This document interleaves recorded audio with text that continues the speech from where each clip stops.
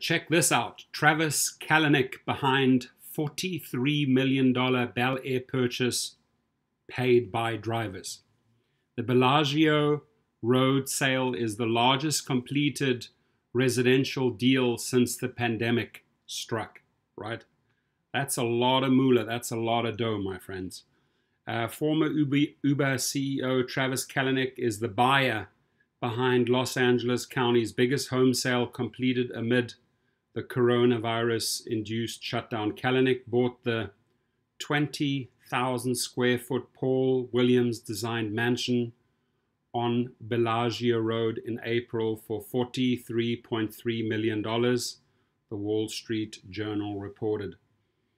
A coterie of Uber investors pushed Kalanick out as chief executive in 2017 following controversies, including the company's response to sexual harassment claims made against Uber managers. These days, he runs the kitchen rental company Cloud Kitchens and has a net worth of an estimated $2.6 billion. Kalanick, who also owns a $36.5 million penthouse in Manhattan, perhaps received a deal on the abode as it originally listed for $75 million.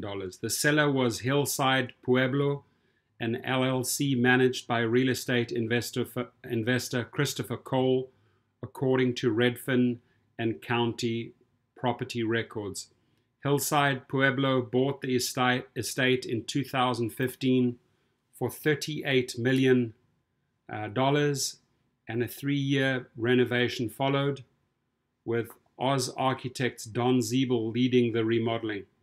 The listing brokers were Jeff Hyland, Drew Fenton, and Linda May of Hilton and Highland, and Jade Mills of Coldwell Banker. I actually met Jade Mills several times. Quite an interesting character.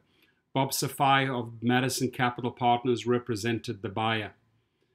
Mills said in April that the deal was completed in unorthodox fashion because of the safer at home orders in place at the time. The buyer and seller never met.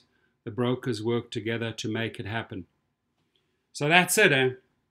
And Travis, you owe all the drivers out there a massive gratitude. Without them, you would have never had this new toy. Have a great day.